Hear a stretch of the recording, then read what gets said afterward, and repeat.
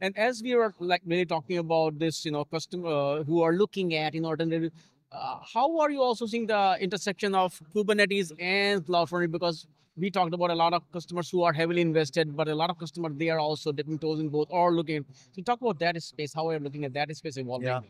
If your aim is to enable developers, you need a developer experience. Whether this is with Cloud Foundry or with the Kubernetes stack doesn't matter. But throwing developers in front of a vanilla Kubernetes is potentially not a good idea to do at scale. That's at least our experience. Like a lot of people want you to make that belief Kubernetes solves the problems for everyone. I don't see that. It's not delivering the application developer experience a developer platform would do. It's never meant to do that. So you need to put stuff on top.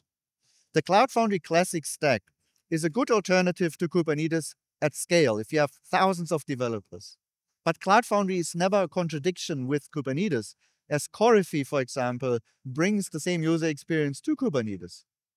And we've seen clients asking, saying, hey, we have those, let's say, more remote regions where we would like to have a Cloud Foundry developer experience, but we don't want to roll out an infrastructure-heavy Cloud Foundry environment based on VMs.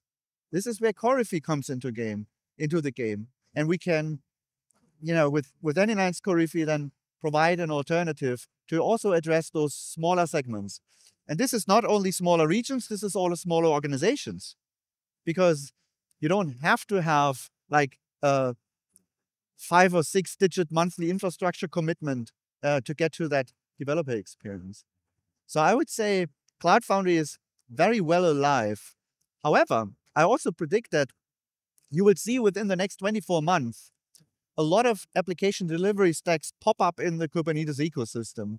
And whether and how much share Korifi will have there, we'll have to see. It could be that you'll have a segmentation of the application delivery experience in the Kubernetes space, as different approaches with different opinionation and different assumptions will attract different customers. So we will see a further clustering of that landscape, and there will never be this one technology again that dominates it all.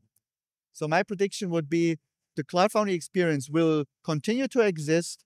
Korifi will get its market share, but there will be other ways to deliver applications as well.